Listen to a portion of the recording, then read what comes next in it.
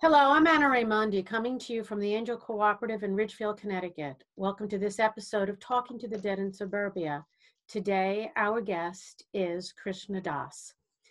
Krishna Das is known for his ability to transport his audience into other worlds with his deep, hypnotic voice, fusing traditional kirtan, hope I said that right, of the East with Western harmony and rhythm. KD has developed his own musical style and has been called yoga's rock star because of the artistic layering of traditional art of chanting with instantly accessible melodies and modern instrumentation. Fulfilling his promise to the Maharaj-ji, I will sing for you in the West, Krishna is a worldwide icon and the best-selling Western chant artist of all time. All time. All time. That's because nobody sold chants until I did. Yeah, but think how great that is. Nobody did it until you did. There has to be someone pioneering this, right? They were selling these for thousands of years. They just weren't. They weren't getting people weren't paying for it. Yeah, but in you know what? In the East, it's different. You know, in the East, they support spiritual work. They look to you don't think it does that here? No, but the culture is not built around that. In the East, you know, sadhus and yogis wander around and they put their hands out and somebody feeds them. That doesn't happen here. So it's a different model. So it just works that way here. Did you have a hard time getting it accepted here, given all of that? Not at all. Not at all. I mean, I wasn't trying to be accepted. I just was trying to save my ass. Well, sometimes that leads to acceptance. Well, something happened, but, you know, and so that's why I started chanting, because I needed to do that for myself. And the practice involves other people. So it was very clear to me. I had this epiphany that I had to sing with people, and it was very clear. It was very much with people and not alone in my room. So, yeah, you know, it just happened all naturally. There was no plan. This was not a career move. You know, this was a survival move, and it just turned into something else completely. Yeah, but you do believe you're on your path, yes? Excuse me? You do believe you're on your path, that the universe... Oh, no, of course. So, I mean, it's exactly the same for me as it's always been. I'm chanting to enter into that. It's interesting how you've gone from, you know, this young man growing up in a Jewish family on Long Island. About Jewish as the Pope. Well, but still, they were a Jewish family. They didn't practice Hinduism or anything like that, which I know, you know, you've said that you don't attach to that either. Is that true? That you're all religions in religion? Yeah, I don't identify with any particular religion at all. So how did you... I identify very much with the saints that started those religions, but with the organization of religions, I don't have anything to do with that. How did you wind up in India initially? Just good karma. Well, the details are that I met Ram Dass when he first came back from India on his first trip, and so that was life-changing. And then after about a year and a half of hanging out with him in the States, in the summer of 1970, I went over to India to meet the guru. What does it mean to be a guru? I mean, that's sometimes that term, it's, you know, people here think it's just like this horrible word, but what does it really mean to you? Guru, God, and self are one. They're not two. They're not different. Real guru is someone who's directly experienced the oneness of all life, the oneness of all beings, the oneness with the universe. There's no separation. There's only one. They don't do business. They don't need anything. They don't want anything. They don't manipulate people. And on the other hand, they can do whatever they want because everything they do is based only on one motivation, which is compassion for us. That's a real guru. And a real guru, again, is not something different than your own true nature, your soul. They're not another person. That being may manifest in a physical body for a while, but they're not attached to that. They're not identified with that. It's just a car that they're driving around. When it gets old, they throw it away and get another car. So guru is not outside of us. And people who have a negative reaction to that word are having a negative reaction to what Westerners have turned gurus into, which are people who just do business. Gurus are not teachers. They just change you. They don't even ask. They just do it because they know what's right for you more than you do for yourself. So do you And think the when you gurus, meet someone like that, it, it's life-changing completely. do you think a guru is an ascended master as well? Are they one I, and the same or are they different? I don't know. It depends on, I don't know much about the qualities of what you call an ascended master. Every being has a role to play in creation, in the whole world, you know, and different people play different roles, different beings. Someone who was, yeah, so to answer your question, I don't really know much about those beings who you call the ascended masters. I wouldn't know a real guru if I tripped over him in the street anyway, because we don't know until we become. It's not something you study, it's something you become. And when you become, then you know. So I can't evaluate any other being. I can't even evaluate myself. So I just try to keep singing. So while you were in India, you began to chant. What Yeah. were you chanting and what are you chanting now? I'm chanting pretty much the same thing, what's called in India the divine names, the names of God. You know, they know there's only one God, but that God manifests as everything. And if you and there are certain beings who have become doorways into the infinite, so to speak. And by connecting with them, you can move right, they can help you move right through into that infinite reality. So in India, they have what they call the Hindu gods, but really we don't know what that means. What's a god? We don't know what it means. We have a word in English, God, a god. That's different from God, a god. So, but we don't know what that means because we can't know anything outside of our conceptual reality with our minds. And a great being like that is beyond anything we can imagine or think about. So to use these words is very tricky, and Westerners just adopt things and they don't know what they're talking about. I mean, I remember I once was doing a retreat and I was in a very cranky mood that weekend. I don't know why. So some woman that I know in the group started to say, I do my job as seva. And I said, stop, stop. What are you talking about? You get paid? Yeah. Then it's not seva. Seva, what she was trying to say was selfless service, serve egoless service, desireless action, which Krishna says is karma yoga. That's called karma yoga. But we human beings do not have desireless action because everything we do has some motive, even if it's a pure motive, like to realize God or to serve humanity, serve others. There's a motive there. It's not your doing, and you think of yourself as the doer, even subtly. So they started making T-shirts that weekend saying, "I survived the Krishna Das retreat." Oh, that's cute. I was very cranky that day, Well, that's okay. but People hear you, yeah, yeah. you know? So you're chanting. How has it healed you and how do you think it heals other people to listen to it? What comes through? My guru comes through. That's what people feel. That's what I feel, and that's what I sing to. That loving presence within, which is now for me my guru who has left the body. So I can't find him outside. So I sing to him everywhere, and in everything and everyone. So that I sing to that loving presence, and that's what people feel. They feel something pulling them in, pulling them, giving them some kind of positive feeling, and it's immediate. It's not you don't really think about it. It just happens. People tell me they were in some bookstore in the old days, and they heard some music on the speakers, and they were just mesmerized. What is that?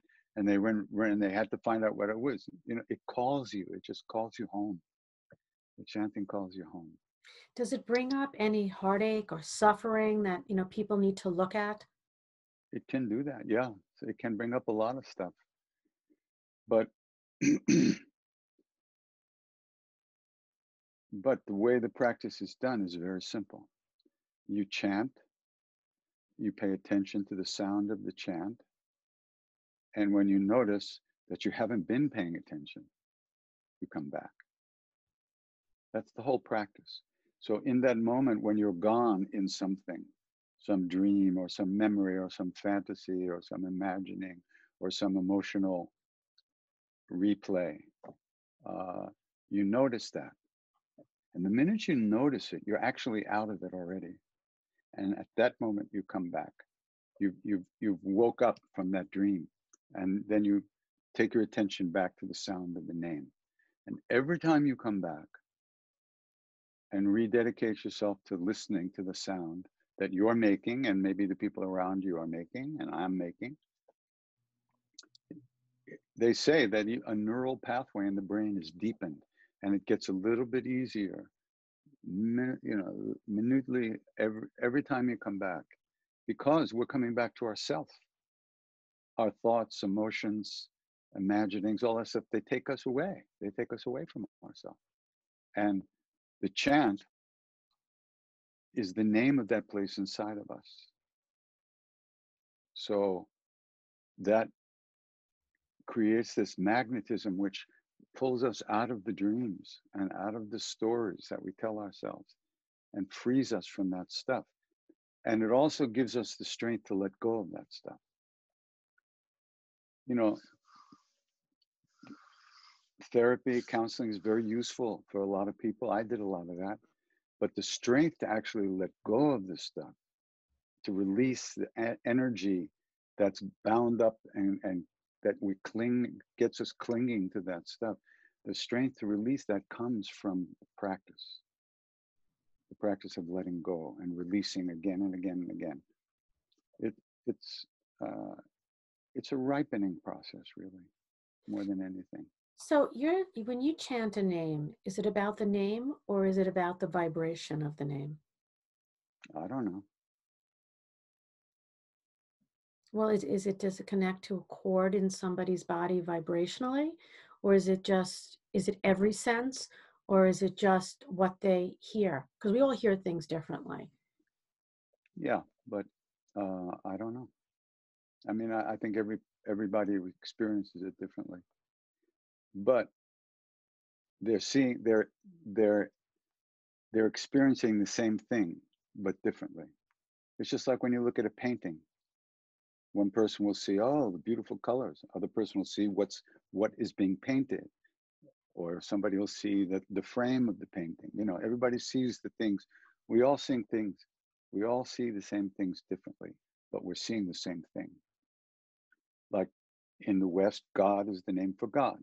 In India, there's a million names for God. In Africa, there are other names. There's only one God that we're talking about, but different names according to culture, according to emotional shape, etc., etc.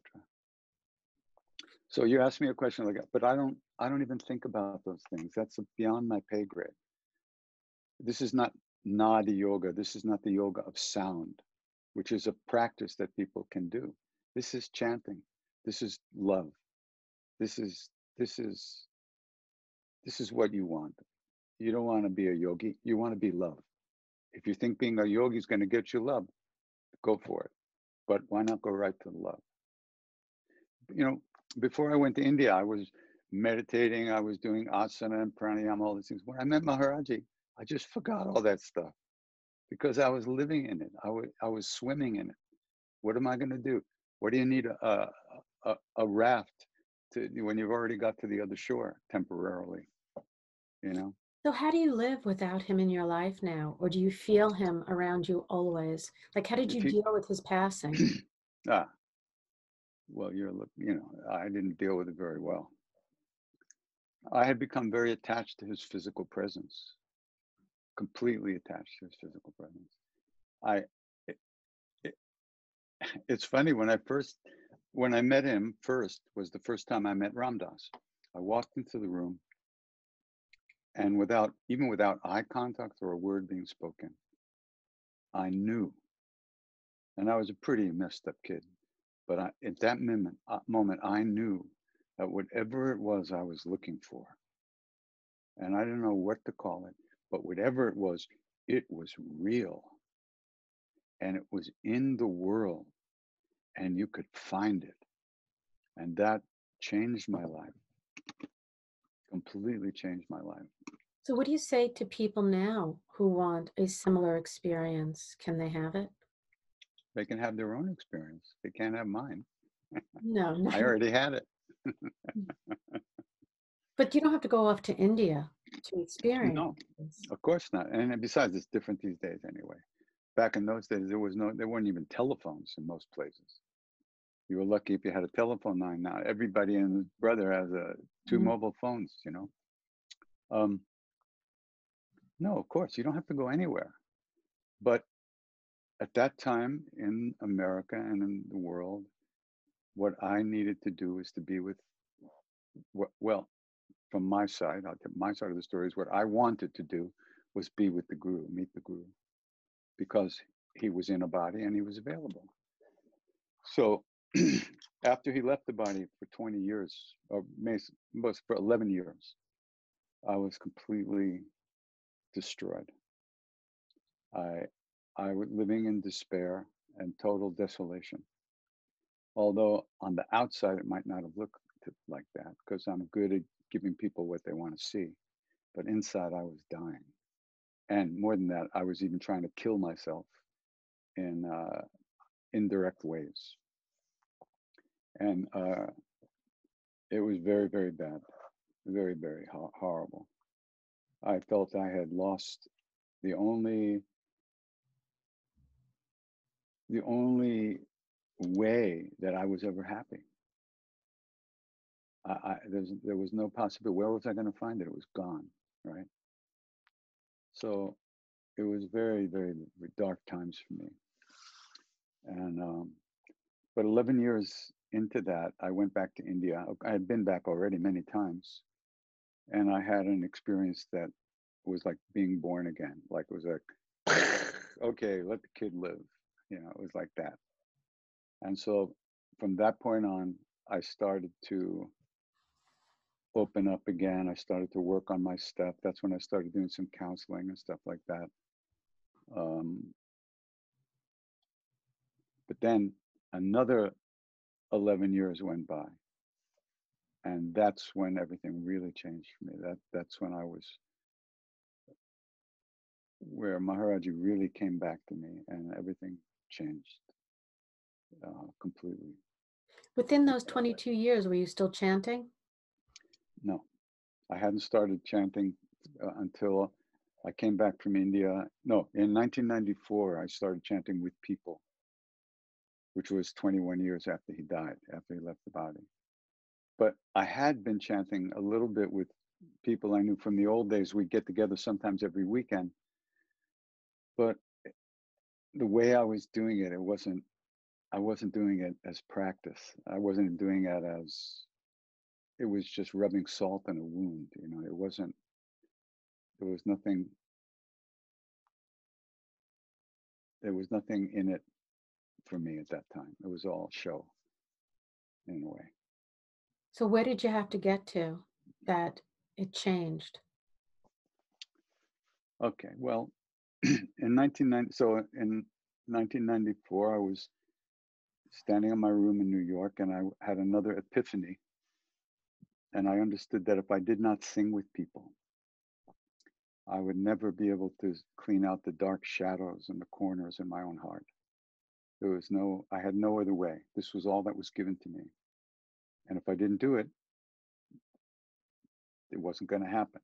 And the understanding was that those shadows were the only thing that was causing me suffering, of which there was a lot of suffering. So I had to start singing with people. I started doing that. But after about 9 months, Over the first 9 months, I began to see that that I couldn't do it right. It wasn't gonna. I couldn't do it, and I was going to use I could see what was going to happen. It was already happening. People were coming towards me. Energy was coming towards me. Everything was coming towards me, and I was a hungry guy, and I was going to use all this attention and energy to satisfy my hungry desires. And there was no possibility that I wasn't going to do that. And I was horrified because that's not why I started to chant. I started to chant to reconnect from my side with Maharaj-ji again, because I had left him. He had never left me for a second, but I had left him. I had let go of his hand. And he used to say, once I take a hold of your hand, I never let go, even when you let go of mine. So I knew he was with me, but I had betrayed that connection, so to speak. And I was trying to reestablish myself in his presence again, in a different way. But I saw I couldn't do it because my own desires were going to ruin everything. So I quit. I quit singing and I went to India. And it's funny, I arrived on the spring solstice, 1995. And I left on the summer solstice, 3 months later. But just before I left, I had a very deep experience, a life-changing experience, where he showed me what it's like. He parted the curtains, and I saw the way things really are. Oh, and it was wonderful. You know why? Because it wasn't about me at all. Because I was thinking all this energy and chanting were coming to me, and it was all about me, and people wanted me, right? And then I saw it's not about me at all. People want the connection to him, to that love. Forget about him, but to that love and to themselves. And that's what they feel. They think it's coming from me. That's their delusion. That's fine. They can have that. I don't care what. But I had the same delusion, but he freed me of that. And at one point in the middle of this very powerful experience, I looked up in the sky. And up in the sky, I saw like a little thickening of the atmosphere, right? It's like, and in that little thickening, there was like whirling around, millions of little things whirling around, making up. And I looked up and I laughed and I said, that's Krishna dasness. All that, and there were thoughts. And what they were me thoughts. And I saw very clearly that when I think I'm Krishna Das, I think I'm Krishna Das. When I don't, then what? Then there's no separate being there at all. There's just the universe, ultimate peace, ultimate space, ultimate silence, and total gentle, sweet love everywhere. And there's no one there. But when I think I'm Krishna, I really think I am. So that freed me, because I saw, even when I'm stupid and I think I'm me, I'm not. So is that how you feel when you chant? Do you feel that, like, do you feel like you leave your body? And no, I'm just there. I don't have any thoughts like that. I'm just singing. A lot of times people ask me, what do you experience when you chant? I said, I don't know. I don't pay attention to it. I just sing. I'm not trying to make anything happen. I'm trying to just pay attention to the sound and to move into the sound. Whenever something pulls me out, I let go and I come back. That's my practice. I'm doing my practice. I'm not manipulating people or creating trying to give anybody any kind of experience. I'm sharing my practice with whoever wants to show up and sing. So do you chant every day? Yeah, a little bit every day. Yeah. Has Sometimes I don't chant out loud. Sometimes I do, quiet chanting has mentally. your practice changed over the years? Um, yeah, sure, definitely. There's less me in it Do you sometimes. do you hear do you hear the Maharaj-ji? Do you feel the presence? Not enough. It won't be enough until Oh, I'm it's never sitting in enough. his lap. Until I'm sitting in his lap, that's when it won't be enough. Then it'll be enough. Well, how But has he's in charge of that. But that's okay, even though I don't like it. It's okay because it's not my job. My job's just to sing and remember him, so to speak. There's a beautiful word in India, bhajan, which also is a song, but it's a song of remembrance of God. It's about that. But it also means to remember. There's this beautiful idea of just to remember the love, remember to look, to remember to see what it is. And when you remember, then you're not gone in your stuff. You're remembering. It's not the past you remember. You remember this moment to be here, yeah, to that's come very back hard to. for human beings, unfortunately. Oh yeah, well. What do you mean? It's not unfortunate. It's just the karmic situation. It's But there's all such we each live beauty. in our own. We each live in our own karmic garden, and we're, our job is to pull out the weeds and grow the good flowers. And but yeah, the suffering is very unfortunate, of course. But it's not anybody's fault. Mm. It's not like anybody's doing this to us. It's our own minds.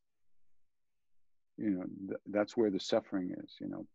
The same two people can have the same experience and have a completely different reaction to it, or live with it in a completely different way, as you know. So it's our minds and our programming, our karmic emotional programming that has determined this moment.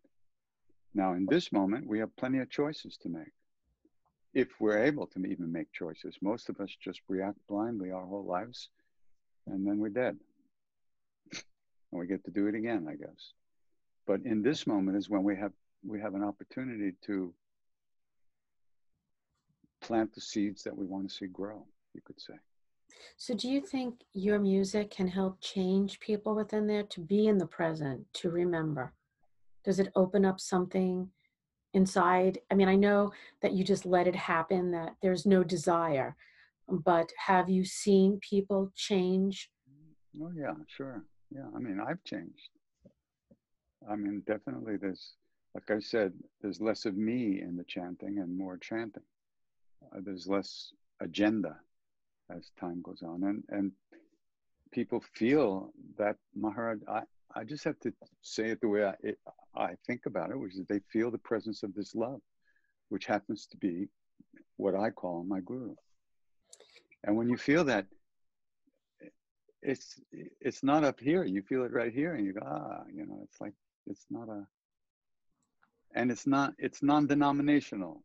It doesn't have to be my guru. I don't put pictures of him up usually when I go to sing with people, because everybody has their own guru, their own this, their own that. Fine, that's the way it should be, because the love is formless. It's in all the forms. It's not one. There's not one way that's better than the other way. The way you go is the best way for you, whatever that is. So, that being said, when you teach people how to chant, So when what's you that? teach people how to chant or you tell them about how they can practice it on their own, how can you do that if it's so individual?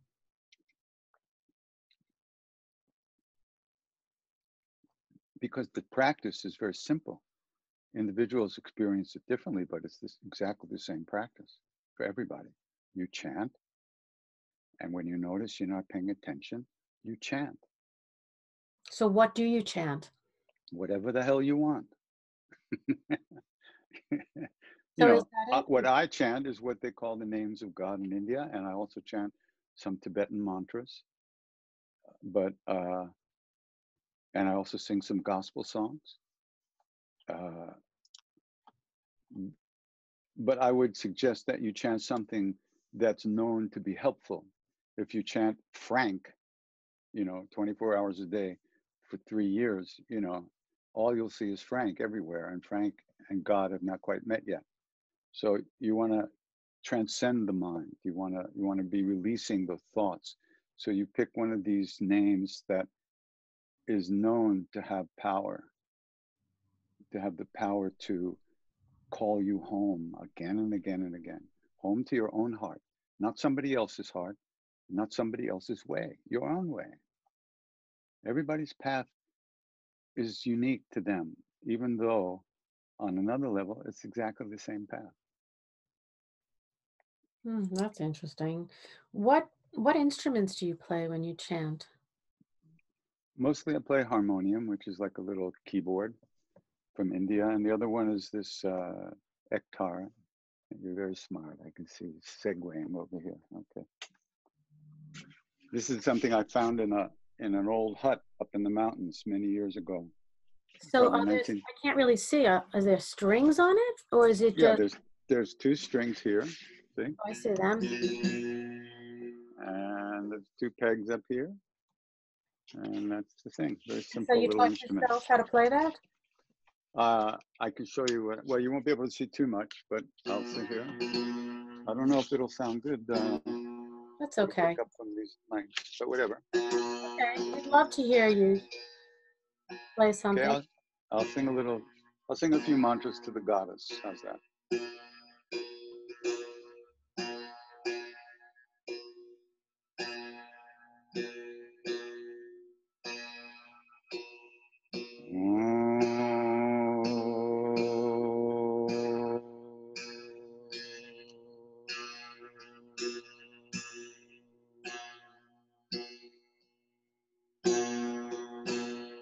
Chanting Mangala Kali Bhadra Kali Kapalini Durga Kshama Shiva Atri Swaha Svadha Namostute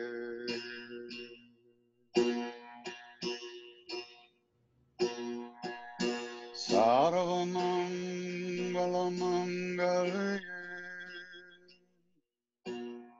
Shive Sarvata Sadike Sharanye Trambake Kari Narayani Namostute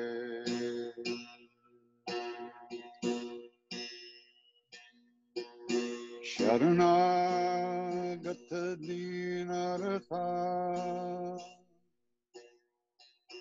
Paritrana Parayane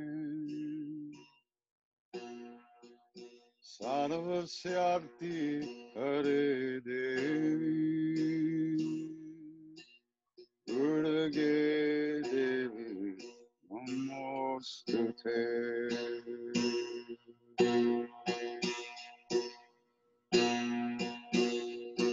Ali Durge Namo Namo Kali Durge Namo Namo Kali Durge Namo Namo Kali Durge Namo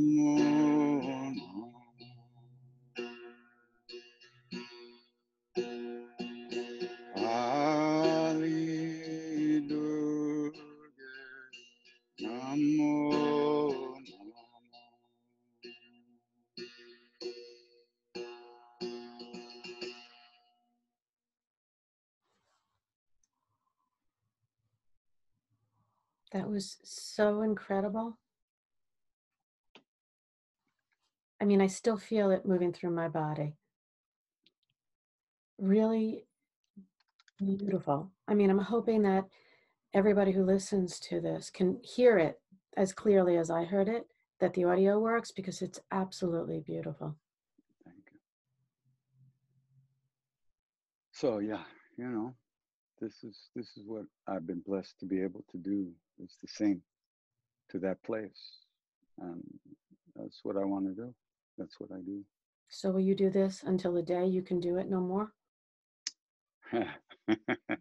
You know, my Siddhima, who was Maharaj-ji's great devotee and who took care of us for 30 years after he left the body, and she lived 35 years more, almost 40 years. Anyway, so she used to always ask me about my health, you know. She always said, you should take rest and take care of yourself. Don't tour too much. You know, don't sing one day and then rest for 2 days. You know, she was always trying. So one day she asked me about my health. I said, Ma, you know, I just want to be healthy enough to chant. And she was quiet for a minute, you know, and she looked at me and said, well, Krishna Das, she said, if and when the time comes that Maharaj-ji no longer requires your service, it's like a promotion. I don't want a promotion. Leave me alone. I want to sing. Well, I hope you continue to do this for a very long time. Thank you so much. I appreciate that. Thank you. Thank you so much for joining me today. You are a wonderful being and a wonderful soul, and you are blessing and bringing that love to so many people. Thank you. Thank you so much. I appreciate it. Thank you. Take care. Namaste.